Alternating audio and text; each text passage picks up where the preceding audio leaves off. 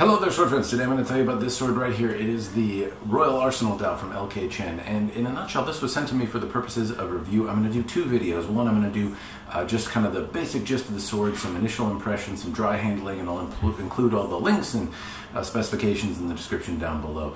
Do know, again, this was sent to me for the purposes of review. I didn't spend any money on it. I got it for free, so if you think that makes me biased, just know that up front. The other thing you should know is I don't know how to use this sword specifically. I didn't train in the martial arts specific to use it. I do swing swords around, but I'm not particularly good at the martial arts styles that I study, so knowing how to use this one, I'm a bit of a fish out of water.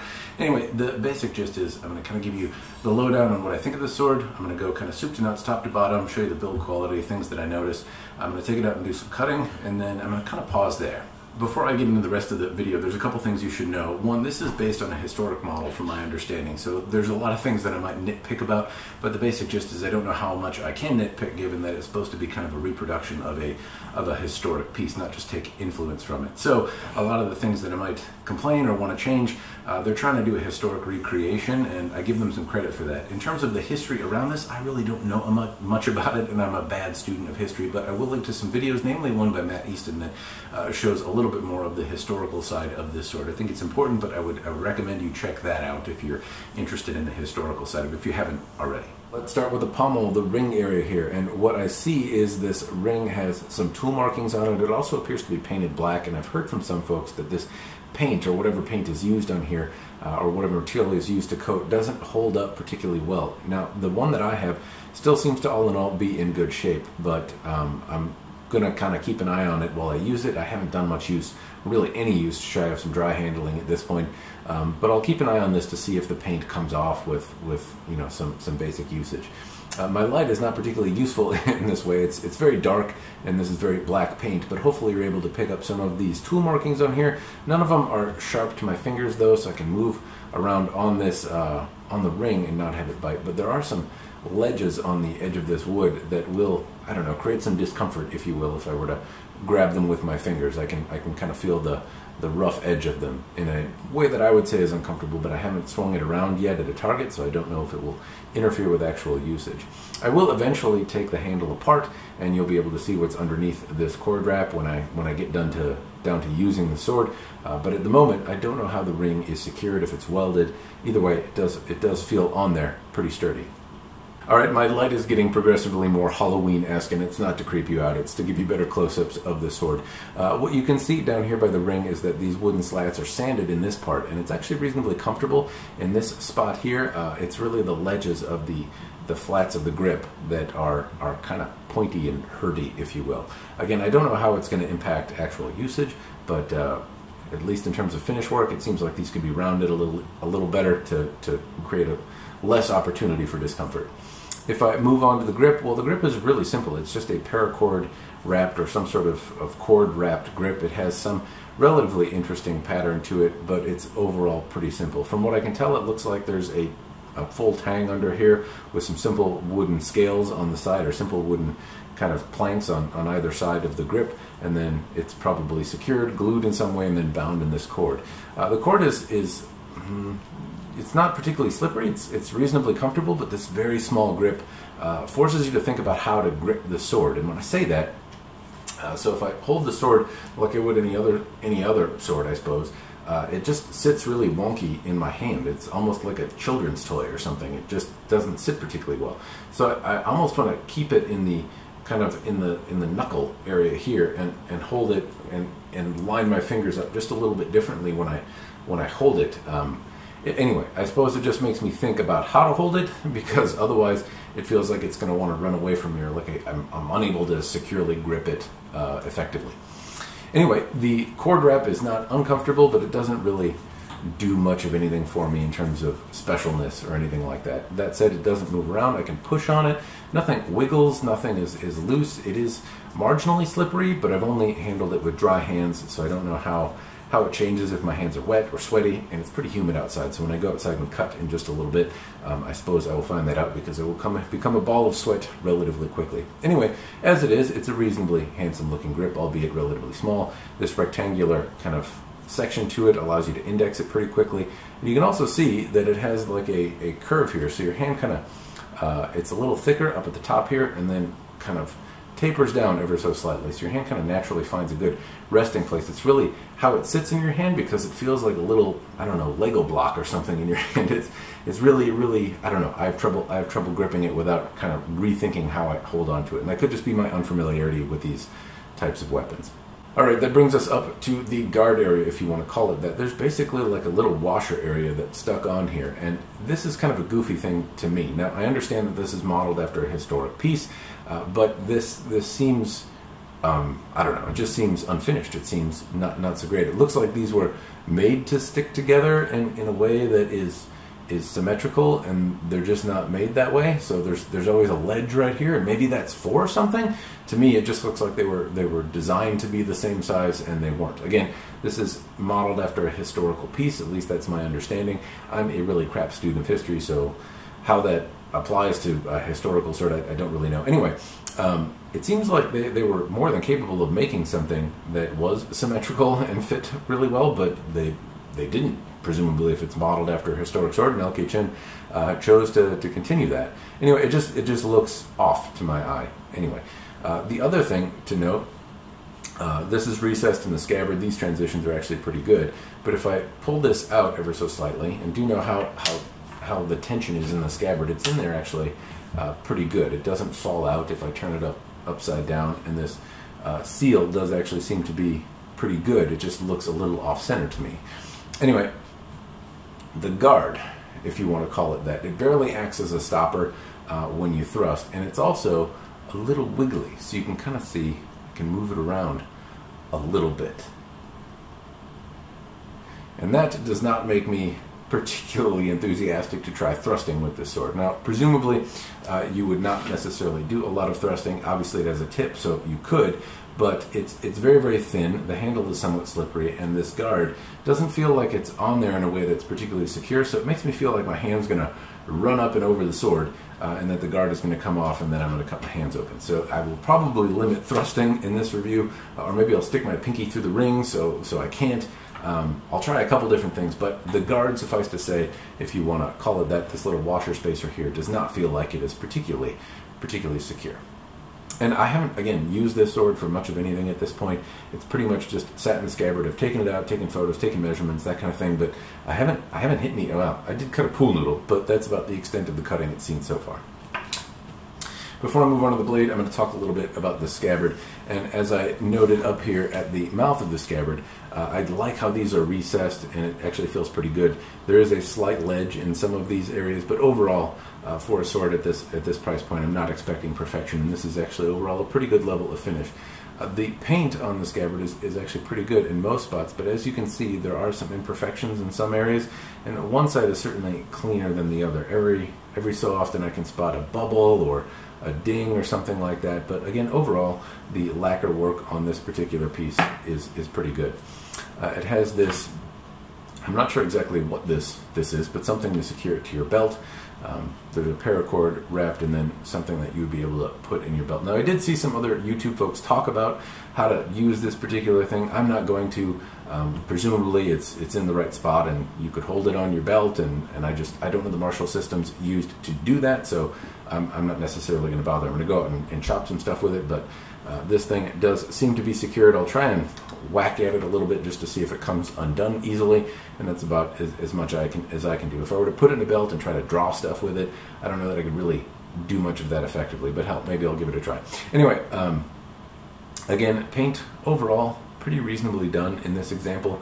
The black does kind of collect fingerprints pretty easy. It's in a high gloss paint, and like I said, in the light you can kind of make out here there are some imperfections in the wood, but overall I would say it's actually a very pleasant looking scabbard.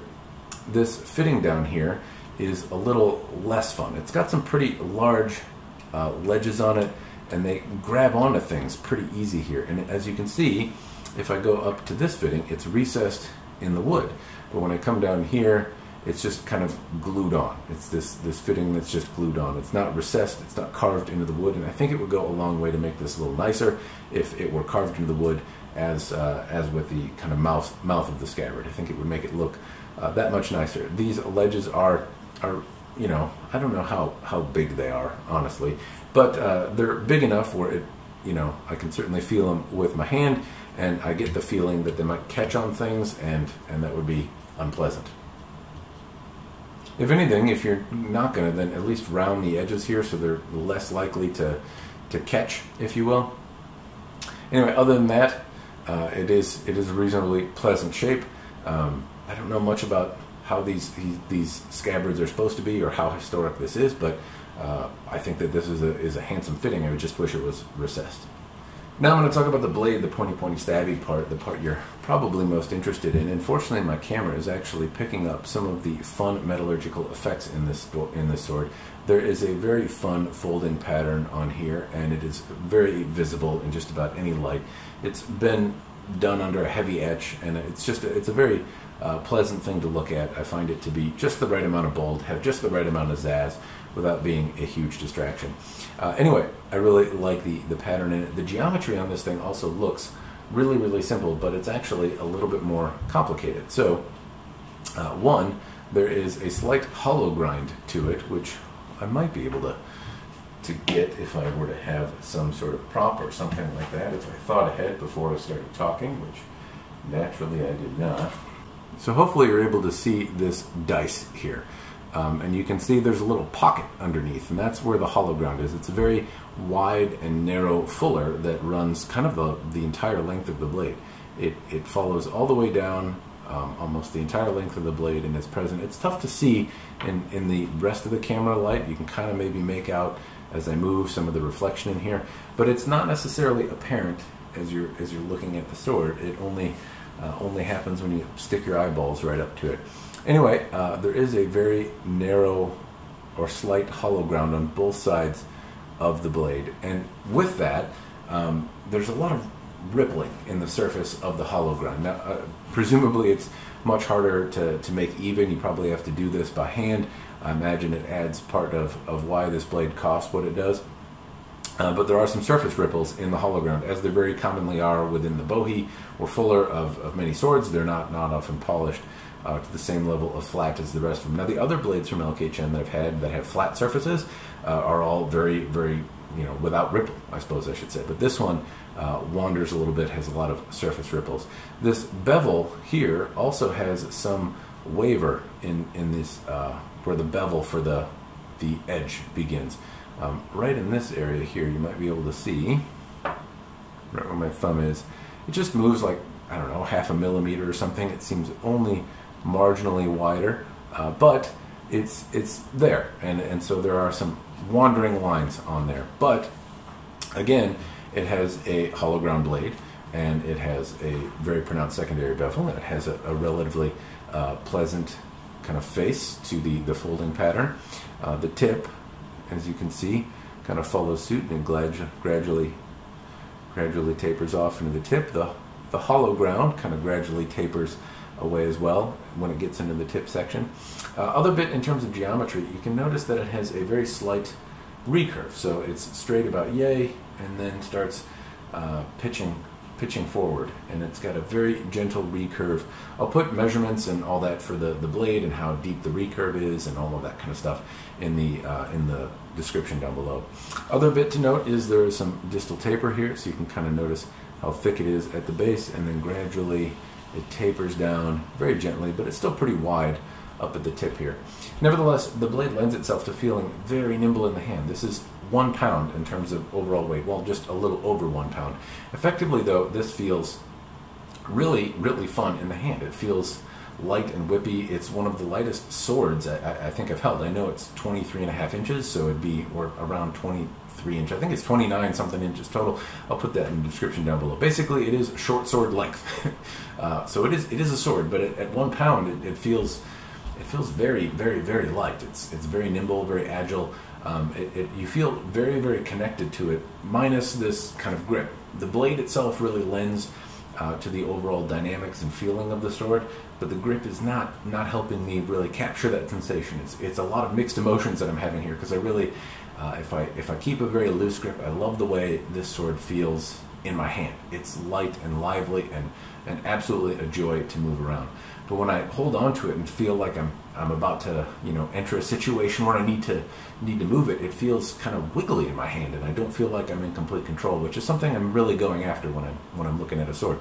Anyway, suffice to say, I will go out and cut with it and give you some more impressions with the dynamic side of it. The sword is not particularly sharp. I would say that it did not cut pool noodles particularly well in the one go that I had with them. I'm going to go out and do some more bottle cutting and things like that. It could use a keening. At this point in the review, I'm not going to do that. I'm not sure if I will or won't. More on that with time. At the moment, though, I'm just going to take it out and try and whack some bottles before I do anything else. From a historical perspective, this is an infantry weapon as I understand it, so what type of encounters it would need, I don't necessarily know. I don't know if keening up the edge is necessary for the level of sharpness they're hoping to achieve, but it does seem like it would take one. I don't know. Anyway, I might sharpen it up later. At the moment, though, I'm just going to go out and whack a few bottles.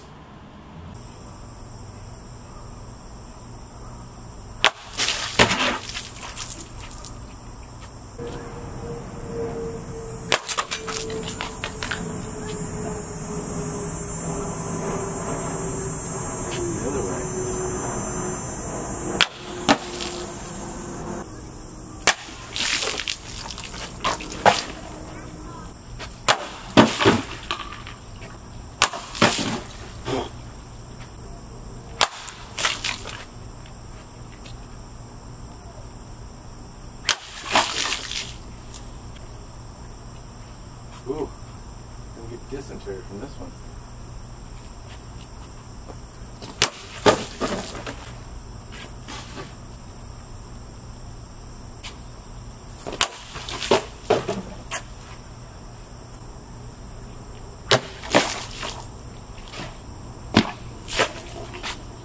This way.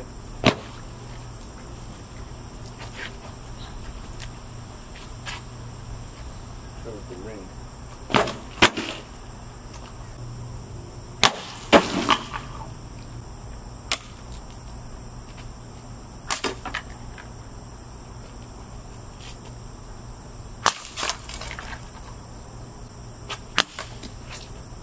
More breaking than cutting.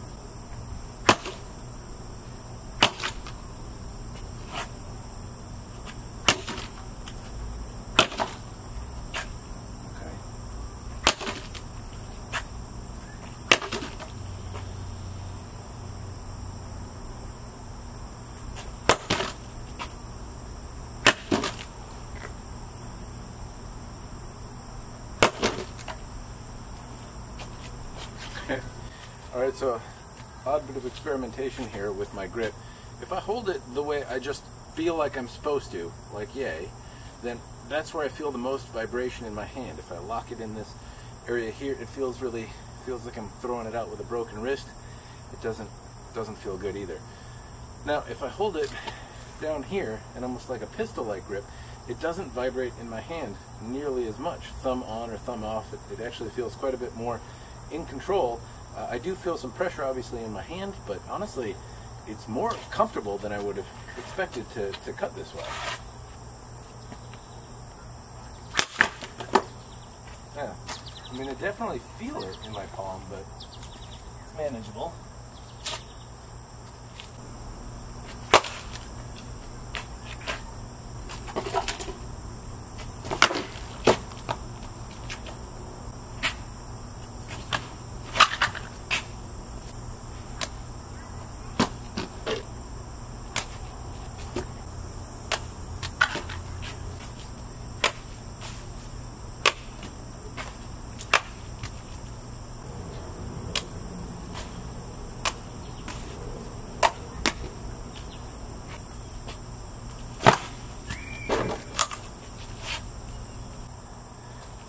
Righto, sword friends. So I obviously have a bit of cleanup to do. Some lessons learned here, grip-wise. If I hold it with the ring in my pommel a little bit, it actually doesn't feel too bad, and the shot is not so bad. Gripping it here, while it feels the most secure, is also kind of the most uncomfortable when you actually make contact with an object. You totally feel it vibrate. Here, not so much. Also, this little thumb bit moves around, but as I press on it with my thumb, it actually kind of serves to lock things into place, and even if I meet it with a dull thud, it's actually still not too bad or uncomfortable on my hands. So not actually too bad. And as you can see, you can move it around, you can thrust with it. I don't find the grip to be uncomfortable. My hands are getting sweaty and wet now, and honestly it only feels more secure in my hand. I still think the grip could be a little bigger. I still think that the little guard here could do more to make me feel secure, but honestly it's not so bad. I wish it felt good this way though, because this feels like the most comfortable way to hold it, and obviously it rattles around a lot here, but anyway, that's what I found from using it so far. You might be able to make out a little bit more of the hollow ground nature this way. You can also see some of those ripples. Overall, I'm not seeing anything condition-wise that's really terribly concerning. You can see that I was really scratched up kind of this area on the blade. I was cutting a lot with the tip. Anyway, overall, it's still straight. It's still as sharp as it was. It's got a couple scratches. Alright, sword friends, a couple quick thoughts about this sword. So obviously you've seen me cut with it, you've seen what I did with the cucumbers and the whatnot. It's not a terribly impressive cutter, but one thing that's really, really impressive to me is how wonderful this actually feels in the hand. It's like it's not even there, but it gives me some reach, and obviously, while it's not going to wow anyone in terms of competition cutting, it certainly does the job. It's still straight, it's still reasonably sharp, whatever it's made out of seems to do well. Now, granted, I didn't just cut pickles with it. I whacked some dead tree branches, and it's still straight. Lots of bad cuts were in there, and it did the job. Some of those water bottles were pretty thick, and obviously it was tough on the blade. It's not terribly sharp. I should probably keen it up and give it another go. But what I really want to, I suppose, say is that I think this would actually be at home in the hands of a lot of different people as like a home defense or general backyard fun tool. This feels absolutely amazing. When I talk about home defense, I don't know much about it. I'm not any kind of strategic expert, but when I think of something that I'd want to have kind of by my bed in a no-shit situation, it's something that I feel instantly connected to, something that doesn't feel like I need to train with to understand how to move. So granted, I studied with a katana, but no surprise, that isn't what I would first pick. This feels like something that could be a contender were it not for this grip, and this is where it loses me a little bit. It's just, it doesn't feel right. I want something that instantly I can grab. This is, you know, this grippy part right here is pretty, I don't know, just doesn't feel right to me. I have to think about how to move it around, and so for those people, which obviously this is not the market for, I think it could be. If you're looking for a project blade, if you can put a different handle on this sumbitch, I think it would be an absolutely fantastic feeling, wonderful blade. Anyway, as it is, it certainly did the job, but I should probably sharpen it up and give it another go.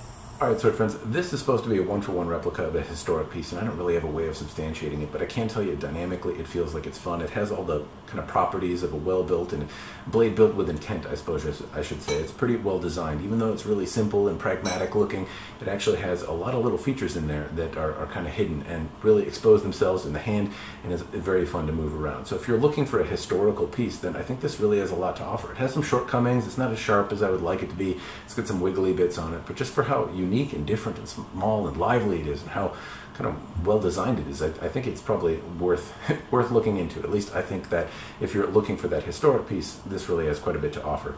If you're not, and you're looking for backyard shenanigans, just general fun, that kind of stuff, well, then it might be a little bit different. This handle offers a learning curve that I think more people are gonna really want to take on.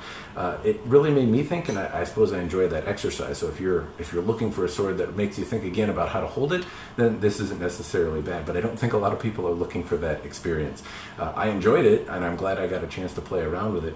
But this handle is really limiting for me, and I understand it's a historic piece, but it does keep me from recommending it to people that would want to use it as a home defense type weapon or something like that, which is, again, very unfortunate, because this is one of those few weapons that you pick up and just instantly feels like, hey, I know what to do with this. It feels lively, and you're instantly connected to it. And from the minimal tests that I did with it, albeit some of them somewhat abusive, it held up and did all the things that it's supposed to do. If you don't mind starting with a project, so to speak, where you might need to attach a different handle, then this might be a contender for something for backyard fun or something home defensey, and I am not an expert in the home defense or tactics side of things, but when I think of something that I would look for in that category, I want something that I can pick up in the dark and instantly I feel connected to. Like, I don't need to train for hours to learn how to use. Obviously you should do that, but something that just instantly I feel like I can move around, something that's a little shorter and able to move around in kind of tight quarters. And this is a real contender for that kind of thing, except for this goofy handle that doesn't give me the same type of connection that I would really want.